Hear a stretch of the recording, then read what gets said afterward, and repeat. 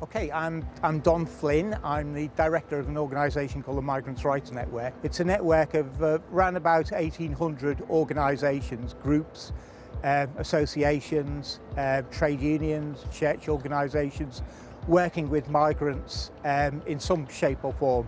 And the idea behind the Migrants' Rights Network is that we ought to be trying to be a bit more systematic about reporting the experiences of people who are basically working with migrant communities in a positive way. There's a frank recognition that there are issues there's a lot of challenges, but people do not feel pessimistic. People who are doing the real work, the real activity, do not feel pessimistic about the experience of migration, and they feel that we can make a success of it. And the real challenge now is how do we integrate the potential of the new moods and the new technical developments. How do we integrate that into our grassroots work? In the context of blogging, you actually find that people have got an opportunity to develop their own perspective on the work from starting at the point in which they won't want to start at, and probably covering exactly the same range of issues that the social researcher is doing, providing the same volume of information. There's still a model of a group of people with the expertise who by and large are not the client group themselves. And then there is the client group.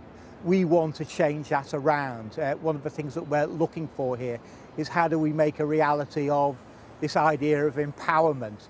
In Europe at least, they've only started thinking about power analysis comparatively recently. We've heard about it in the context of the work that Barack Obama was doing in Chicago a decade or so back, and the way that was for building up community bases for campaigning work of one sort or another.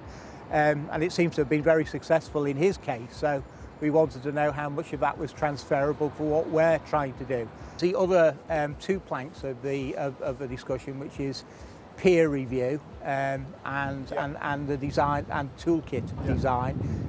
All of that's emerged because I think most of the other EPIM projects have got the issue of peer review built into the prospectus for their work, and generally most of them intend to produce a toolkit at the end of the work.